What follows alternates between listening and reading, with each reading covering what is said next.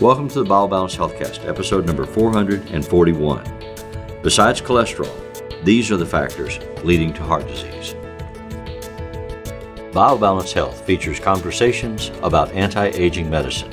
Your hosts are Dr. Kathy Maupin, Medical Director of BioBalance Health, and a leading expert in treating symptoms of aging, and Brett Newcomb, a licensed professional counselor. Dr. Maupin and Brett are the authors of The Secret Female Hormone, the seminal work about testosterone replacement therapy for women, and Got Testosterone, the newly released book for men that helps men choose the most effective and safe form of T replacement. These books are available on Amazon or from Dr. Maupin's office at BioBalance Health in St. Louis and in Kansas City. Dr. Maupin's office is currently accepting new patients. So you have concerns about people having issues that they don't know they have, that they don't recognize they have, and that doctors aren't traditionally trained to be aware of, to warn people about, to guide people with regards in regard to heart disease. In regards to heart disease. Mm-hmm. So let's talk about that. So since medicine is very complicated, I realize we're trying to simplify it when we speak, and doctors have to simplify it even more because they have a very short window of time to spend with you. So in their minds and in their speech with you, they have to limit their explanations or they'll never get through any kind of office visit. Especially if they have a 7-minute window. Right, I know. It's just not enough. So we don't do it that way. But basically, if we're talking about heart disease, and we're talking about the risk of heart disease, not people who have already had a heart attack, not people who have already had a stroke, but people who don't know where they stand in terms of risk for heart disease. And we're talking about those folks. How do you know, and what do you do about it? So in our practice, we do a full panel. We look at blood sugar and 3 other ways to look at, do you have diabetes? Because diabetes is a huge risk factor for heart disease. Okay, but can I interrupt you? Yes. Your practice is an anti-aging specialty practice. Right. That focuses on issues that people are likely to have as they age. Right. And how to avoid or cure those problems so that they live longer, healthier lives. That's right. And that is in response to an argument that you make that traditional medical training and focus has been on acute care interventions, and that as we age, we need to move more to a chronic care concern. Chronic meaning long-term. Long-term condition. It evolves over time and gets worse over time. And it can get worse over time, but it doesn't have to. Chronic care, meaning treating you with either a medication or lifestyle changes or exercise or other programs that help you live longer with complete use of your life. So then there are factors that you monitor, that you know right off the bat when they come in, these 3, 4, 5, 10 factors are things that I want to find out about because they will directly contribute to what I'm able to accomplish if this person becomes my patient. And one of those factors is obesity. Right. You have concerns, not just visual concerns of, oh, look at them, they look obese, and they must be uncomfortable, they're probably in pain, they probably have inflammation issues, they may have heart concerns. They usually have inflammation issues. So you have checklists that you go through mentally, but you also have tests that you use and protocols for talking to someone for whom obesity is a condition. Yes. So obesity is probably the biggest risk factor for heart disease. So we'll start with that. So we say they're a walking heart attack. Walking heart attack. Even if they have normal cholesterol, because obesity, the more fat you gain, the more inflammation you have in your body. So it increases inflammation. So we look at tests. We look at a body composition because some people look normal, but when you look at their body composition, they're all fat and they're no muscle. So you have a machine that and I have a machine called the InBody that measures that every time they come in. Right. So I can tell if somebody is skinny fat, which is skinny obese. So they're just fat and no muscle. That's not healthy. Or I can tell if somebody has a lot of muscle and they don't have as much fat as it looks like they have because they're muscular.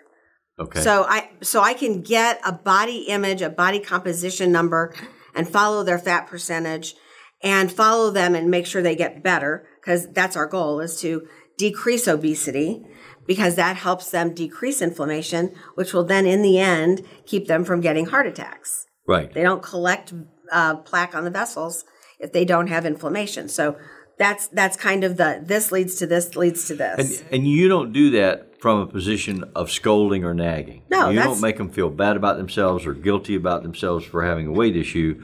You say, this is a health-related problem. Let's tackle it in the best way we can. They usually know that this is an issue. They've usually dealt with it. Yeah. In reality, they've gone through different diets that didn't work because, first of all, not every diet works for everybody. They may know, Kathy, but in our culture, there's an awful lot of fat shaming. And I just think it's important to say, when a medical professional approaches you about your weight as a health concern, that's not a fat shaming factor.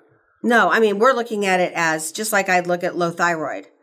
I mean, Yeah, I'm looking at it like, this is a risk factor for something else, Yes. and I don't want you to be sick, and I don't want you to live a short life, and I don't want you to live a life of sitting in front of the television in a Barca lounger. I want you to have a real life. And you don't want it to come to an abrupt end because they had a heart attack because they were obese. Because none of us wants to lose the life that we have. Right. No matter what that life is. Yeah. So that's, it has nothing to do with fat shaming. It has to do with, this is a big risk factor. And in America, people who are obese have lots of company. I mean, 50% of us are obese. Yeah. So that's something I deal with every day, not in a shaming way, but in a way of, we're going to work on this. This is something we have to help you with and help you change. And the parallel problem with obesity that's almost always combined is adult onset diabetes. Right. Because people who are obese at a very high statistical correlation also have diabetes. And that has to do with the more fat you make and have on your body, the more out of control your insulin is. When your insulin goes way up and way down, you get these surges of energy and then crashing, surges of energy and crashing all day. And the more that happens, the more you wear out your supply of insulin from the pancreas, and basically your blood sugar then just starts rising because you don't have enough insulin. So that's the process of gaining weight and becoming diabetic. So the more weight you gain, the closer you get to diabetes. I'm not saying that everyone who's diabetic is fat, because they're not. Right. But everybody who's obese is becoming diabetic as they gain more weight. It's hard to maintain that. So if diabetes in itself, high blood sugar, also increases plaque, also increases cholesterol. So it is not a good thing for your body. So to me, I had a relative that used to call me and tell me that her blood sugar was 350, and it wasn't that wonderful. Well, normal is less than 99, fasting, and after food, it can be up to 160, but she was 300 when she was fasting. Oh, wow. And she thought that was great, because usually she's in her 600s, and that's bad. That's a bad management. She should have had a realistic goal of getting her blood sugar down. Then she probably would have lived longer, and she would have lost weight, and because she would have been trying to keep her blood sugar down. It's a sign. I mean, it's one of the signs we look at. Are you in control?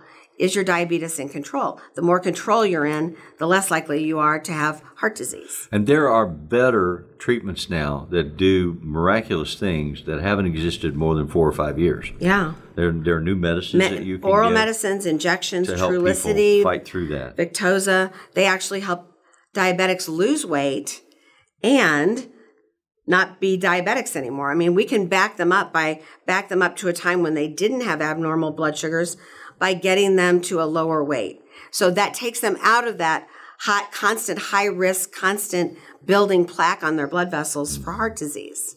Right. So that's how we're thinking. We're thinking, what can we do to decrease your risk of heart disease? Right. So one of the other things no one thinks about that I always think about is thyroid.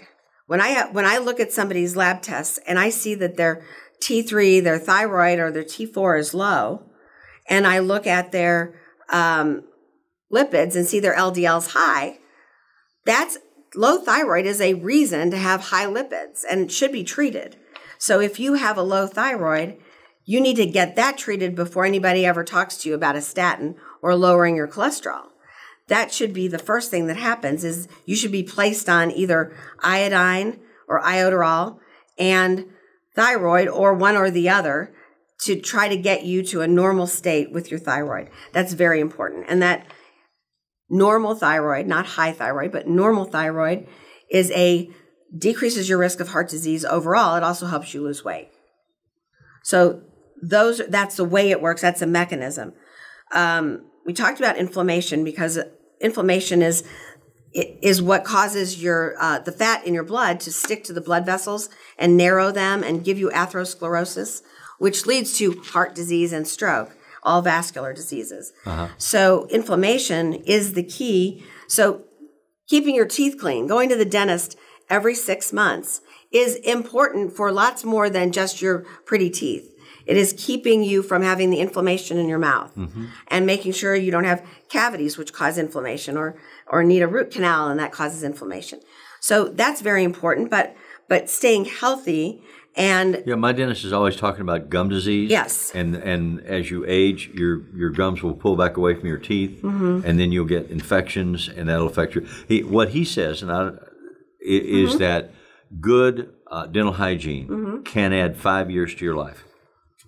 Because he's talking about the same thing you're talking about, the disease factors that then lead to, like, heart attacks from infections in your mouth are considerable.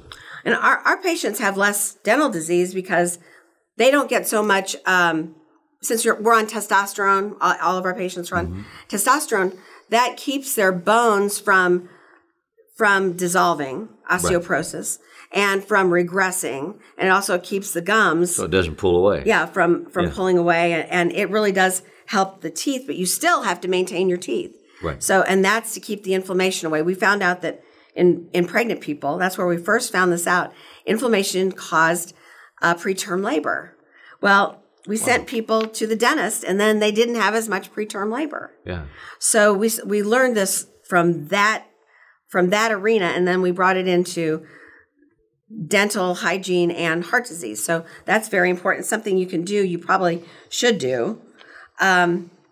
Smoking and drinking too much alcohol. Right. Everybody knows that that's a risk factor. It's really a risk factor. I mean, nicotine. Well, you tend to think of smoking as a risk for cancer. But it's also a risk for heart attack. For heart attacks. Yeah. It squeezes your blood vessels. So if you already have a vessel that has a plaque on it, it's squeezing it down so you don't get as much blood flowing through your blood vessels. And if you don't get the blood flow, you don't get the oxygen. Right, and then tissue dies. Yeah. So that's the end point. That's a heart attack. So I won't say much more about that because that's been talked about. Right. Now, low testosterone and low estrogen are two things that most people don't associate with prevention of heart disease, but they do prevent heart disease. Testosterone does it by making your heart healthier, making it stronger as a muscle, but it also helps dilate blood vessels. It also decreases lipids and inflammation. So testosterone, getting your testosterone to a normal level with bioidentical testosterone really does help save you from heart disease in the future. So when you're younger and your body makes testosterone, you're not as at risk for these concerns. Right. But as you age and your body stops making testosterone, then that increases your level of risk for all factors. Sometimes that's the first trigger of everything else: gaining weight, insulin resistance, diabetes. And you've always told me in connection with these other list items, you've always told me that after a certain age, you can't build muscle without testosterone. And so people, they become more sedentary. 65.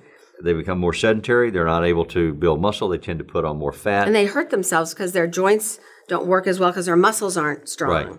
So then they have a reason to sit. That also makes it worse. And one of the lists on here is the lack of exercise. So the combination of giving them testosterone so that they can build muscle structure and then getting the exercise so that they do helps them stay flexible and mobile and strong. And we do. And we always have them get on an exercise program as well for many reasons. So when I look at somebody with these factors, I also look at their heredity. Did their parents have heart disease? Did they have strokes? You know, because there's greater risk there. That increases your risk just genetically. Can't do anything about that one. But when I find somebody who has these risk factors, probably half our patients, then I want to know not what their cholesterol is and what if their risk. I mean, you can't really go from risk to do you already have disease. Right. So I take a picture. I send them for a cardiac calcium scan, and it's a 2-shot. I've had it twice. You just go, you roll into a CT scanner. Yes, it's radiation, but it's boop, boop. 2 little cuts, not like like they do all of the different pictures for a real CT. They just look at 2 different cuts of your heart while your heart's beating. And then they look for calcium. There's calcium in that plaque. Calcium gets taken out of your blood, and it's a marker. So we can see the plaque in your heart, and we can see the plaque in your aorta. So they even diagnose aortic aneurysms by looking at this. So we can see, do you already have plaque? A good time to do that is at 50, to see if you've already got plaque. And most people who are plaque formers and have bad lifestyles or need to change something already have plaque at 50. So then we can change their lifestyle so that plaque doesn't close off their vessels. Right. And sometimes, yes, sometimes they need statins. So another one of the signs, early warning signs of a plaque buildup is, for men especially, is ED. Yes. Erectile dysfunction. It is. So if they're not able to get or maintain good erections, that's a good indication that they have some plaque problems somewhere. My thought process and how I deal with this is that a lot of men come to me with ED. We treat them with testosterone, and then if the ED goes away completely, then I don't send them for cardiac testing, because that just tells me they just needed their testosterone to help dilate the blood vessels and get their nitric oxide going. Yeah. But if they still have some ED or all ED, then that's a vascular problem. That's a pretty easy, like 1, 2. But you don't just give them an erection drug, because there are some drugs on the market that help with that. I do give erection drugs, but that's not my thought process is, there may be something else. Yeah. Yes, I want them to be happy and to have erections and have a sex life. So I will help them with that, but I also send them to see what their plaque level is. Yeah. And if their plaque level's high, I send them to a cardiologist, and I change their lifestyle with them. And I work with them to lose weight and help them with diabetes and help them with inflammation and change their exercise program so that they can be healthier, because a lot of times they can get better. They can get their blood vessels to dilate more and to get more oxygen. Right. And this is something that doesn't have to progress. And oftentimes the cardiologist will use statins, but that's the proper use of statins, not a statin just, hi, your cholesterol's high, here, take a statin. That's the improper use of a statin, because there's too many other factors that we can fix without the risks of statin. The one thing I didn't say about statins, which is really important, is that long-term use of statins can cause Alzheimer's. They have statin Alzheimer's disease now, because you don't get enough cholesterol to replace the vessels, to replace the gray matter in your brain. Huh. So our brains are made of cholesterol. Yeah. So we can't keep our cholesterols too low. So oftentimes doing that gives you a brain problem instead of So very quickly, there's one more item on the list, menopause, which... Yes. So menopause, the minute you hit menopause, you become insulin resistant. The minute you have no estrogen, no testosterone, no progesterone, your body becomes more sensitive to carbs. So the minute you eat a carb, you could probably eat donuts before. You can't eat donuts anymore without gaining a bunch of weight around your belly. And feeling bad and having too much insulin. So that sets you up. Most people that hit menopause have weight gain, their cholesterol goes up, their inflammation goes up, and they feel terrible. So that's when I see them, and that's a good time to see them, because then I can start replacing their estradiol, which helps back up most of this, and then testosterone does the rest.